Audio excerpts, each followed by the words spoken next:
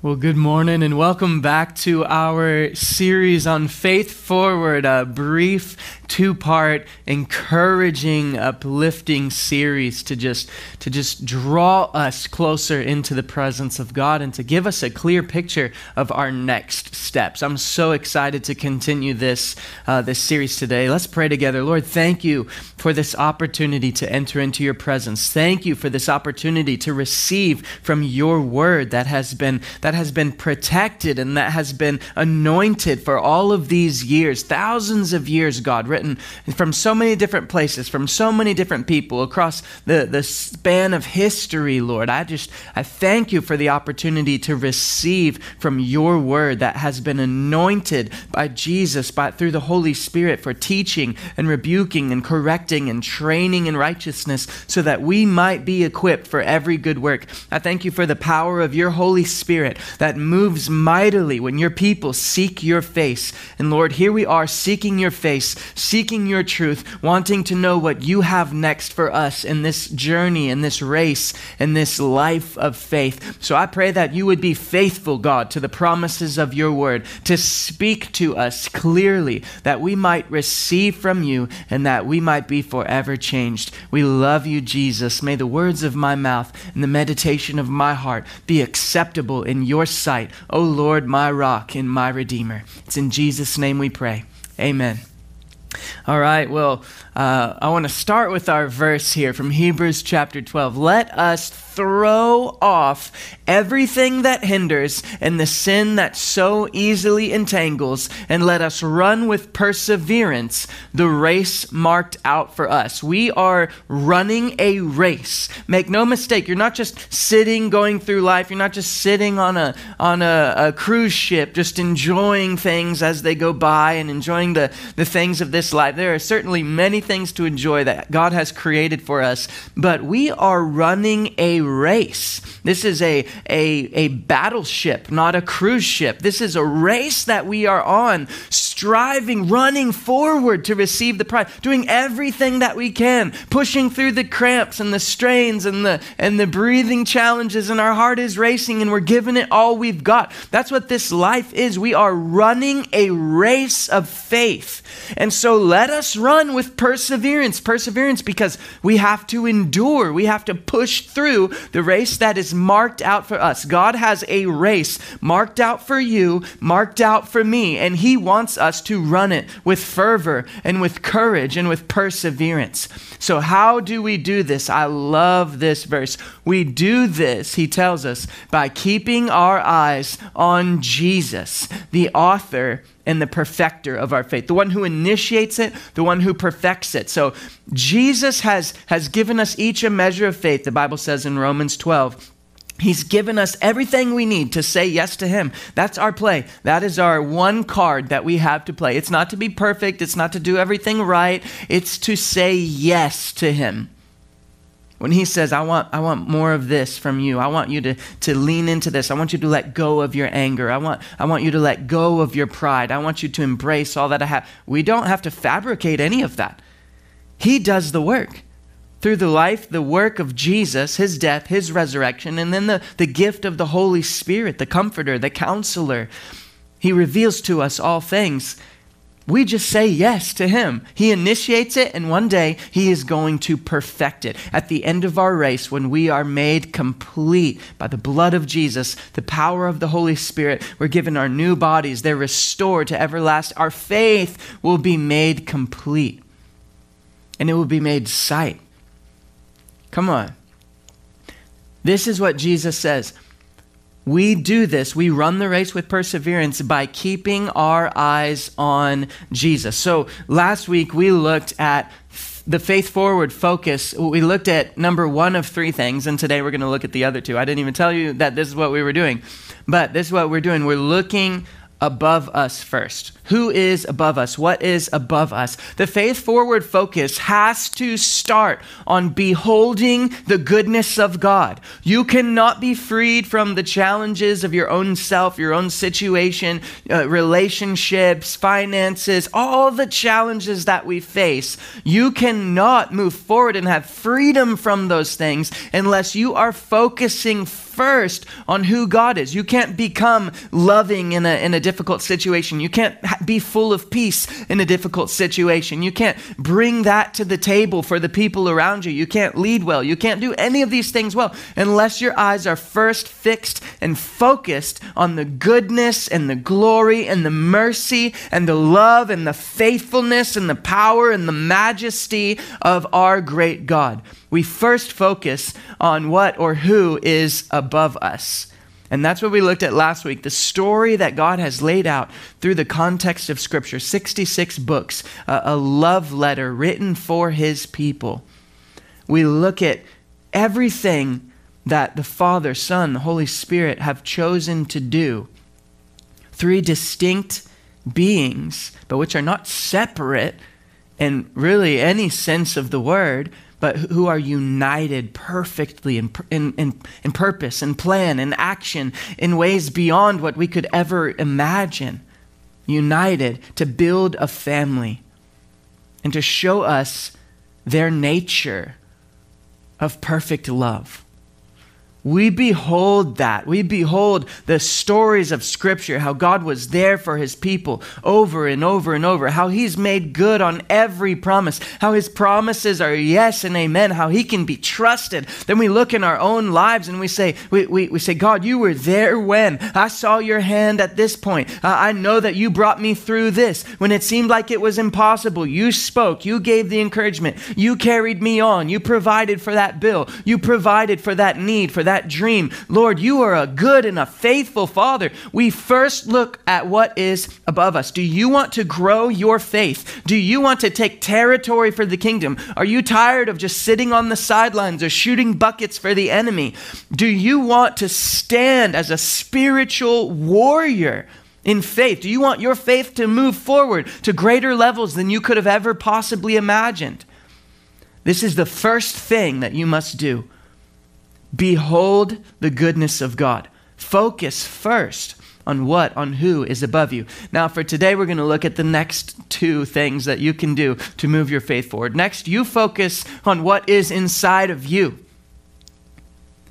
What is inside of you? Now, this isn't just like a feel-good message. This isn't like a self-help class. This is rooted in the Word of God. Now, if you're first focusing on what is inside of you, see, these 3 points out of context will have no power for you in your life. You can't first focus on what is inside of you, or else you're going to find that you're inadequate, that you're empty, that you don't have anything to offer. That's what you'll find without Christ. You'll find depravity. You'll find sickness. You'll find that you're longing for something greater because God did make you, even if you're living in denial of him, even for someone who has rejected him or doesn't believe he exists or doesn't want any part of any of that, there's something inside of them that is stirring for something greater and for a deeper connection and for a deeper purpose, because God has ordained mankind to be in his image, to be able to take territory and subdue the earth and to lead and to prosper and to multiply, and has made us to be connected with him. But if we look inside of ourselves before looking at who he is, we will find brokenness and emptiness. So the order matters, and looking at what is inside you comes after beholding the goodness of God, after reminding yourself of who he is and who he has proven himself to be. Now we look inside of us, and what do we see? We see from John chapter 17, Jesus says that God has placed his glory on the inside of us. He's placed his very glory on the inside of us. And I've used the illustration before. I heard it from a mentor of mine that you're like the armored truck that has the valuable treasure on the inside of it. And when the robbers come, they're blowing the doors off of that truck. They're penetrating it, with the heat gun, whatever you call it. I forget what it's called. They're trying to get on the inside of that truck. They're trying to take the truck out, not because they have anything against the truck, but because they want what's on the inside of it. And so too, the enemy is after you because the glory of God that he craved for himself. Remember, he said, I will ascend to the mountain of God. I will be like the Most High. It says in the book of Ezekiel that Satan said to himself. God has now taken that thing that he so desperately craved and he's placed it on the inside of you. You are made in his image. You are made to be his ambassador. You have been created. You have been restored. You have been called. You have been redeemed. You have been called by name, chosen, adopted into the family of God. The Bible says that you are seated with Christ in heavenly places. The Bible says that you have been given the mind of Christ, that the same power that raised Jesus from the grave lives within inside of you, that nothing can snatch you out of the Father's hand, that you're a new creation. Behold, the old has passed away. All things have become new. That you've been crucified with Christ, and it is no longer you who live, but Christ that lives within you. In the life that you now live in the flesh, you live by faith in the Son of God who loved you and who gave himself for you. That you have purpose, that you have glory on the inside of you. The Faith Forward focus has your identity is rooted in what Jesus says about you. And some of us struggle, some of us wrestle with our identity because in different ways we've been maybe rejected in our lives, or maybe we're striving, we're working to obtain, recognition, or to obtain affirmation, or to be seen, or to be celebrated, or to be valued, or to feel like we're a part of something. And so there's nothing wrong with doing our best. There's nothing wrong with trying to be the best. There's nothing wrong with pursuing excellence, but and God will use any of it. He'll use a talking donkey. He'll use a pagan king, a pagan pharaoh. It don't matter. He'll use anything. So that's not in question. The question is, what is our experience going to be on this faith journey? If we're believing what the enemy says about us and has said things about us through people that we may not love so much, or maybe that we do know and that we do love, if we're believing what he says over what God says, then our experience, we're going to be robbed of joy. We're going to be robbed of peace, and no one can snatch us out of his hand. But we are walking on this path that's just totally unnecessary, and beating ourselves up and believing all of these lies. And God can't use us the way that he wants us to, because we're just churning in this little whirlpool of lies and of false identity. And I just want to share this with you today. Maybe it was someone in your life that spoke negative things over you, that said that you weren't enough, or that you weren't welcome, or that you weren't a part, or that you didn't fit in, or that you couldn't make it, or whatever kind of negative thing it could be. And we can pretty quickly identify some of those things and some of those people and begin to root them out, get to the root of the trauma by the power of the Holy Spirit. But sometimes we don't realize that people that we love might have had something to play, a part to play in that trauma as well, and in that false identity. Maybe it's people we love or respect even, where maybe in one moment they just weren't operating in the full gifting of the Holy Spirit, and they said something that they didn't really even mean, but it's just stuck with us. I've had this happen before, where I go to someone to address something and they don't even remember saying that, and they apologized for saying that, and they didn't even know, but it was something that I was holding on to that stuck with me. And so just like Peter comes to Jesus, this is mind-blowing. 1 second, Jesus is like, who do you say that I am? And Peter's like, Jesus, you are the Christ, the Son of the living God. And Jesus is like, Peter, you are the rock. Like, upon the rock I shall build my church. And that is the rock of this knowledge, this revelation that Peter just embodied himself by saying that, by saying, you are the Christ, the Son of the living God. Yes, and upon this truth I'm going to build my church. And that's why he changes Peter's name to Rock, because he became a representation of the truth that Jesus Christ is the Son of the living God.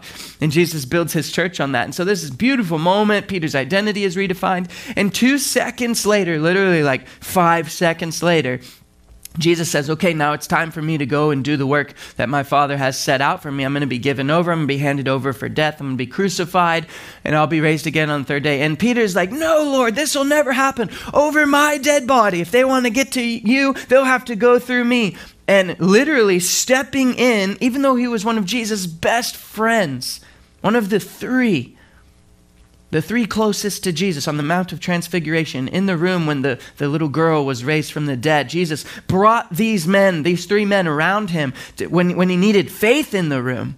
Peter's one of these three. And yet in this moment, right after his name has been changed, and he stood in faith and courage, he's now standing against the will of God for Jesus' life, because Jesus knew that he was to go to the cross. But Peter wasn't looking at God first. First, he was looking at this situation, and so he said, no, it won't happen. And he aligned himself with the plan of the enemy, which was to keep Jesus from going to the cross.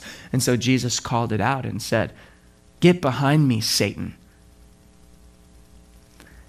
It could be even people close to us, even people that we love, in just a moment of responding in the flesh rather than the spirit. Something is shifted and we believe what they say, and our identity, what we think about ourselves, who we see ourselves to be, it begins to be altered by that. And some people will say, no, you're not all these things. I'm just a lowly sinner. This is another face of pride, kind of two major faces. One is like, I'm the best thing since sliced bread, and because of me. And then the other is like, oh, I'm just so low. I'm just nothing. I'm just a dust on this planet. I'm just a worm. I'm just whatever. And both are arrogant in two different ways. I'm here to tell you today that you are who God says you are. You are who Jesus says you are. And so I've spoken to one, and I will speak to the other that says, I'm just so lowly. I'm just nothing. I'm just struggling, wrestling with sin, and I'm just doing my best job. And there's this verse from Romans 7 that so many people quote in this conversation. Romans 7 verses 15 and 16, I think it is, where Paul is having this like moment of transparency, and he's saying, man, sometimes I do the things that I don't want to do, and I don't do the things that I do want to do, and oh, like what a wretched sinner I am. Who will free me from this body of death? Like he's just in this moment. And so people resonate with that, and they're like, yeah, like, oh, I'm just so wretched, I'm just so lowly. But you've got to keep reading, okay? I don't know how to say this. You can't just take a verse. These books, they're written not just as one verse, but of a full chapter. Not just as a full chapter, but as an entire letter. You have to understand when you're reading scripture, you cannot take little things out and pluck them out. I know sometimes we can only read a few verses for the sake of time, or we're focusing really deep on something, but it's all in context. Context means with the text. They were written as letters, comprehensive letters. I wouldn't take one thing that if my wife writes me a letter and I just take like one sentence out of it and not understand it in the full context of what she's saying. We're going to have major communication problems. And people have communication problems with the Bible because they don't read it in context. Romans 15 and 16 it does say that. Romans 7, 15 and 16 does say, I'm struggling. I do the things I don't want to do. I don't do the things what is wrong with me? And then it says in verse 17, but even when I sin, it's not me who sins, but it's the sin living within me. Paul immediately separates his identity from those decisions that he had made. And he says, I don't associate with these decisions. I don't claim them. They don't define me. That's not who I am. A righteous man falls 7 times, but gets back up again. They're not defined by the number of times that they were down. They're defined by the fact that they're either up or they're on their way back up. They're always moving forward, always standing back up, always learning from the mistakes, because then they're not failures, they're points of growth. If you make a mistake, if you fail and you learn from it, that is not a failure, that is a lesson. A failure is when we make the same mistakes over and over and over and never learn from them. Paul immediately separates his identity from the sinful behavior that he just, the sinful action that he just committed. He says, even when I sin, it's not me who's sinning. I'm the righteousness of God. I'm a joint heir with Jesus Christ. I'm seated in heavenly places. I'm wearing the perfect robe of righteousness that Jesus has placed on me. I may have sinned, but it's not me who sinned. It's the sin that's living within me. Now his carnal nature is no longer a part of who he is. We're still living in a broken world. There's still sinful desires. They're still part of the flesh, but that is not who we are. It is no longer I who sin, but the sin that's living in me. And we have to begin to separate these lies from the enemy from the truths of God's word. And if you are not, I'm just going to lean into this right now. If you are not absorbing the truths of God's word on a daily basis, if you are not hiding his word in your heart, then you are going to sin against him. And I'm not talking about perfection. I'm talking about faith forward, being further along than I was yesterday in sanctification, being made whole. We've been made righteous with God, justified. That's justification, to be made right with God by the blood of Jesus, the resurrection of Jesus. It takes nothing else. We are made right with him. We have the robe of righteousness. Now, sanctification means to be made holy. And this is a process that happens over time by saying yes to Jesus, by learning the lessons from the mistakes that we make, by separating our identity from sinful things. No, I am the righteousness of God. I am a joint heir with Jesus Christ. I am seated in heavenly places. I have been chosen. I have been adopted. I have been redeemed. And we separate the lies of the enemy. Too often we allow them to get all twisted up, and it's because we don't root ourselves in the word. The Barna Group recently did a study, shocking results. Only 1 in 20 believers open their Bible outside of a church service. Let me repeat that. 1 in 20 people who claim to be Christians and who go to church open their Bible outside of a church service. I encounter moments for coaching, moments for pastoring, moments for counseling, all the time, on a daily basis. And many, many times, my response is, when was the last time you were in the Word of God? When was the last time you knelt down in 15 minutes of prayer? What verses have you been memorizing lately? What has the Lord been teaching you through his word lately? Because a lot of times our problems, we act like they're all complicated and we need like a psychologist to come in and fix them, and we need medication and we need all these things. And sometimes we just need to be in the word. Imagine if you went 1 week to the next, 1 week to the next, 1 week to the next, only eating once a week. What would your body look like? You'd be emaciated. You would not have the nutrients that you need. You can't live like that. It's the same with the Word of God. You can't just go receiving from a pastor week to week, and that's the only time you've cracked the Scriptures. Do you know what has been sacrificed for us to have the Word of God in our hands today? How many martyrs have been killed, burned at the stake, fed to lions in a Colosseum? How many places in the world people still don't have access to a Bible? They will give anything. I've seen videos of Bibles being given in different areas, different regions of the world where they're outlawed, and people will rip a page and hide it and cling to it like it is the last piece of bread on earth. We've got to fill ourselves with the Word of God. You have to know what God says about you so that you recognize the counterfeit. And then you have to cast it out. You don't accept that. You don't dwell on that. You don't embrace that. Who cares what someone said about you when the God of heaven has declared who you are? And then the third piece of faith forward. So we've looked at what is above us. We've looked at what is inside us. And now, finally, we look at what is before us. What is above you, what is inside you, what is before you. Now, this is relating to your situation. And I'm going to tell you right now, most people's problem is that they look at their situation first. Most people's problem is that they look at their situation first instead of their God first.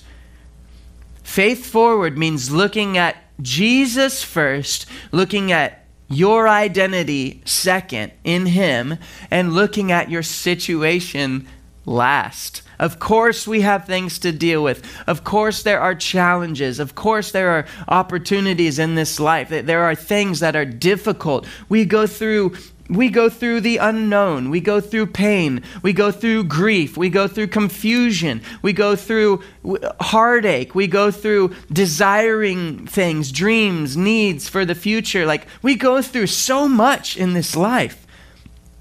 And if our eyes are looking down at our situation, and that's all we ever see is our own 2 feet, then our world is very small, very small.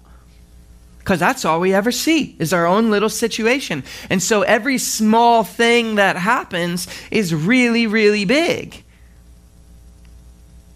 If I'm looking down and I'm just having to step up onto a curb, that's like everything. It's like a big step. Why is this curb in my way? I don't understand. Or imagine you're climbing a ladder, but you're not looking up. You can't see the top. You're just taking a step, climbing the rungs of that ladder. Oh my gosh, when is this ever going to end? This is impossible. This is just going to go on forever. We don't see the big picture. Now, if I look up, all of a sudden I see something totally different. I see the plans. I see that there's an end point. I see all these things. Now, if I zoom out and I get on an airplane and I fly up to 30,000 feet, I can't even see those infinitesimal little problems anymore. They're dwarfed by the scope of reality, a much bigger reality than I ever imagined. When we look at God first, who he is, who he's proven himself to be for thousands of years and for eternity, everything that he's done, he's in charge, he's in control, he's sovereign. We can trust him. We don't have to worry so much.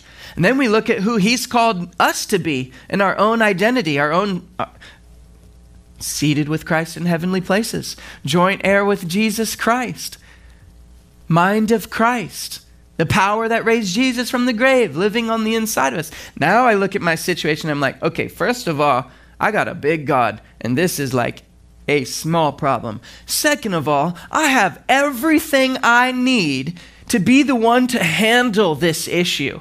I can bring the peace of Christ to this situation. I can bring the joy of the Lord to this situation. I can bring leadership. I can bring confidence. I have something to offer because I have the word of God in my mouth, the sword of the Spirit that is the word of God, able to divide between soul and spirit, joints and marrow, comes out of my mouth because on my lips are the words of Jesus as I have hidden his word in my heart. And I am filled with the zeal and the fire and the courage and the confidence of the Holy Spirit, the same confidence that took the martyrs to be burned at the stake, or to be boiled alive, or to be beheaded, or to be thrown to the lions. The same Spirit lives within me and gives me everything I need. I can step into this situation. I'm not afraid. I'm not worried about it. I'm not anxious about it. Those things happen when we're looking at the situation first, and then it seems a little daunting. It seems like it's a lot. It seems like it's too much to handle. But when it's the last thing that we look at, because first we've beheld the goodness of God and we've stood in the identity that he has given us, now all of a sudden we're at 30,000 feet. And maybe this situation, actually, this don't even deserve the time of day. It's going to work. This is a small fire that's going to go out as quickly as it flared up, and I'm not even going to worry about it. And then other situations we're able to step into and bring the fruit of the Spirit and be a life-giving force that Jesus himself is working through our hands, working through our feet, working through our words to do what he would do in that situation. Lord, what would you have me do? Lord, what would you have me do in this situation? Lord, what would you have me do in generosity? What would you have me do in kindness? What would you have me do in peace? What would you have me do in joy? What do you see about this situation that I haven't even seen? I want to be used by you, Jesus, to bring change, to draw people into your presence, and to give them a clearer picture of who you are. Because this situation, that don't matter. It's small. It'll be here, it'll be gone. I'll be here and I'll be gone, like a vapor in the wind. But what I do for you, what I do for your name, how I magnify your glory and lift your name in all the earth and point people towards your goodness, that will last forever. Don't look at your situation first. Look at your God first. Now, Paul says in the book of Philippians, he says, I don't mean to say, this is Paul, right? Okay, so I'm going to give you a little context. This is a guy that wrote about half of the New Testament. This is the guy that was used by God probably more than any other human being in history to achieve. I mean, he built the first ever mega churches in these major cities. I mean, they will have in the ruins of some of these cities, like you'll find archaeology, different stuff, that there were huge like plants of churches, and they all over the world, multiple beside each other. Just unbelievable what God accomplished through Paul, and to clarify some of the deep and powerful spiritual truths. Just absolutely amazing. He goes through the list, right? He's been shipwrecked, and he's been bitten by snakes, and he's been raised from death, and he's been up to the third heaven, and he's been like every experience. Paul's walked it. He's walked the life of faith. And here's what he says. I don't mean to say that I've already achieved these things or that I have already reached perfection. Even Paul, not done yet. He's not arrived. But I press on to possess that perfection for which Christ, Jesus, first possessed me. And he goes on to say, no, dear brothers and sisters, I have not achieved it, but I focus on this one thing. So Paul says out of all the things to focus on, and there's a lot. There's a lot. There's so much. Out of all the things that there is to focus on in life, in relationships, in family, in church planting, in spreading the gospel around the earth, in your career, in your job, in your finances, in your relationships, and out of all the things there are to focus on, Paul says, I focus on this one thing. Now he says one thing, it's got to be pretty important, right? He says, I focus on this one thing. Now ironically, he says two things now instead of one, but they're kind of one and the same. Forgetting the past and looking forward to what lies ahead. This wisdom that I want you to take from Paul. Forgetting the past and looking forward to what lies ahead. One of the greatest enemies of faith is allowing the future to be crippled by your experience of the past.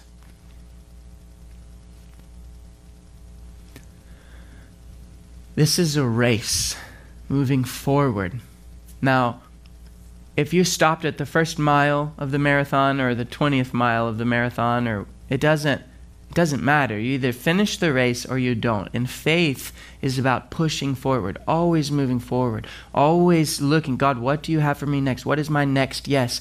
Just like, King Saul or Judas, like there were a lot of yeses along the way, but eventually there was a point where they just said no to God, no to the Holy Spirit, no to the stirring of the Spirit, and just said, no, I'll not go any further. And their race ended before the finish line.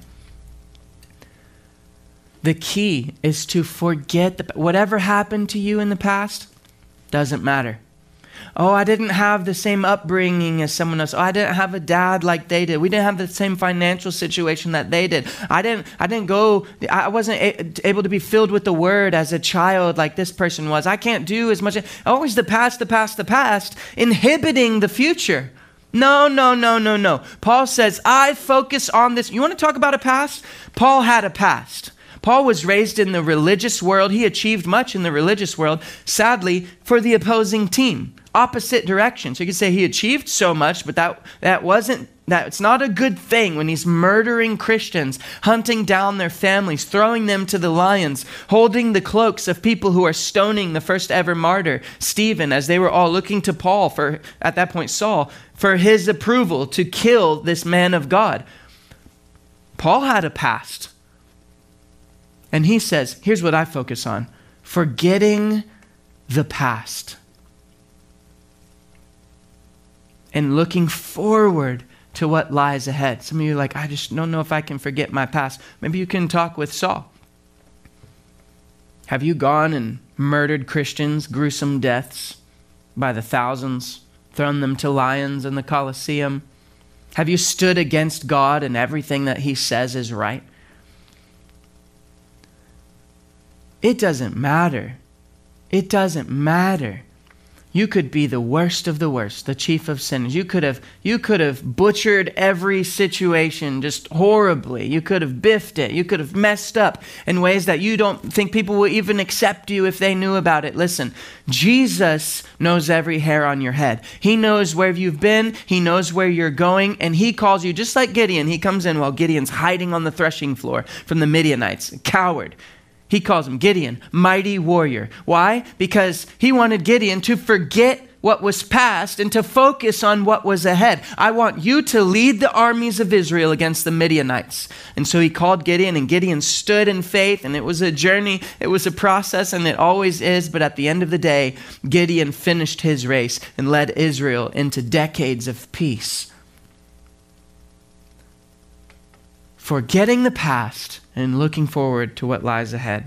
The faith forward focus, number one, always number one, what or who is above you first. Above you first, upward first. You have a situation, don't look at the situation. Don't look at yourself. Look at Jesus. Look at who he is. Look at who he's proven himself to be, and recognize that he is with you even now. The Lord will fight for you. You need only be still. Then next, look inside of yourself at the identity that he has placed on you, the calling that he has placed on you, the promises he has given you. Fill yourself with his word and believe what he says about you, not what the enemy says about you through his many voices and his lies. And then, finally, now you look at your situation, you look at what is before you. And I guarantee you, if you put this simple process, a 3-step process, and in each one, it's only one word that is different. You can remember this: above, inside, before. You can remember this. If you put this into practice when a situation comes in your life, I guarantee you your faith will move forward day upon day upon day. You will walk in a closer connection with Jesus. You will be filled with more of his spirit, with more of his word, and you will conquer territory for the kingdom of God. The Bible says faith is the confidence in what we hope for and the assurance about what we do not see. Walking in faith like this, it gives you confidence. It gives you assurance when you look at Jesus first. Jesus first. This is what faith is, and one day our faith is going to be made complete. Our faith is going to be made sight, and I long for that day. I know you do as well. Like Noah building the ark before rain ever fell upon the earth. Like Abraham leaving his home for a place he did not know. Like David standing before Goliath saying, "Who is this Philistine, and why is he allowed to speak like this against the God of heaven?" Like Daniel resolving himself when he was taken captive from Israel, taken into the land of Babylon, that he would obey the Lord without fail in a foreign land. Like the disciples who thought so little of their own lives as to suffer gruesome deaths for the sake of the gospel. And like Jesus who said, "Not my will, Lord, but yours be done." May we each take our next steps into the perfect will of God as we move our faith forward to perfection, the perfection that is found only in Jesus Christ. May God bless you today and always.